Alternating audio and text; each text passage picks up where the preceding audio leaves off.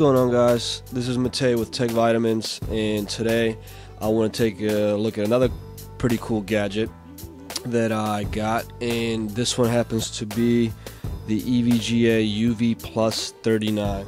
Now what this is the easiest way to get 3 monitors or 4 or 5 or 6 up and running without having to go SLI.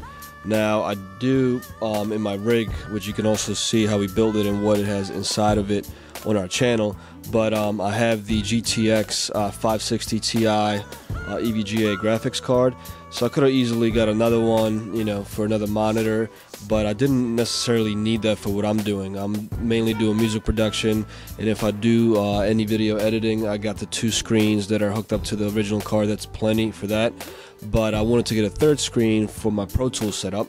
So for a little while I thought I was gonna have to dish out another, you know, $250 for another SLI card, because after doing some research they were saying it has to be the same type of card if you're doing SLI. You know, I mean, the one that I have is 2 gigabytes of memory, and it could have been 1 gigabyte, which would have made it a little bit cheaper, but I couldn't have gone with like a much cheaper EVGA card for SLI. Apparently that wouldn't have worked, so I picked up one of these, and this is a quick little box that, according to their specs, has lossless compression of video. It's USB powered, and you see it comes with USB 3.0 right here, and it has a HDMI in for your additional monitor or a DVI input as well, so you can go many different ways. And it has a nice sleek design. You see how small it is by seeing my hands next to it, and then looking at the keyboard right here to the left. And apparently you can stack a bunch of these up. They have like a little magnetic design, so they stay on top of each other, doesn't cause any interference. And again, you can go up to 6 monitors, I believe, and this thing only runs for like $80. You can get it from Newegg, you can get it directly from EVGA's website, from many different places. And again, I mean, this was the quickest way to get a 3rd screen. It supports resolutions all the way up to, let's see, I believe, yeah, all the way up to 2048 by 1152, which is definitely decent. I didn't need to go anywhere above 1920 by 1080, which is the 3rd monitor that I'm running.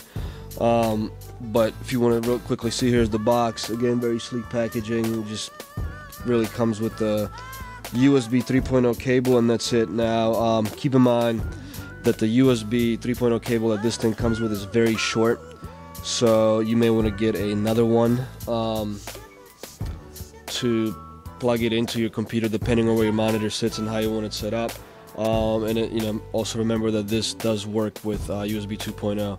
So, you know, not much to say about this. I mean, the video quality is not that great, but again, you know, you gotta remember the purpose. This is not for video games, so I'm not running movies on this or video games or doing any crazy video editing or processing. This was simply to get a 3rd screen for Pro Tools, and it's perfect. Let me show you real quick what that looks like. So here it is. Here's my setup. You see I'm running 3 monitors, 2 23-inch Acers LED monitors, and then the one at the top is the RCA, like I mentioned. So, you know, there it is. Very quick and cheap way to put up a 3rd monitor. Now, the 2 disadvantages that I found is that it will not turn on that TV or the 3rd monitor automatically.